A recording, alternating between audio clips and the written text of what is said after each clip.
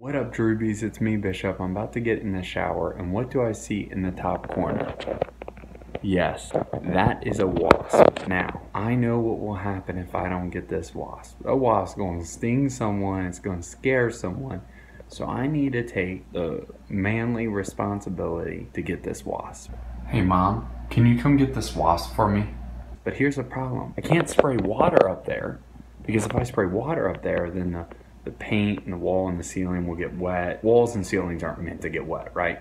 Will be a less than ideal thing. Well, I can't hit it with a towel because it's pretty high up there, okay? Tall ceiling. So the only thing that I know how to get this wasp is something that I was taught in grade school. So let's try it.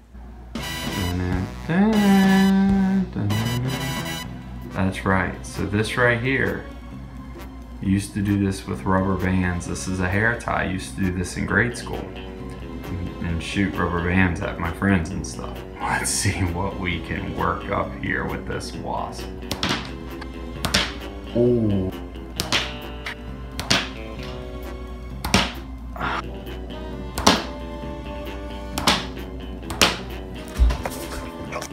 Got him. He's flying. He's flying.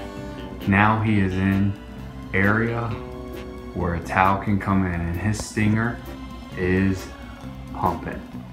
He wants to attack. You can't see it. There we go. He is not happy. He is not happy. His stinger is bumping up and down.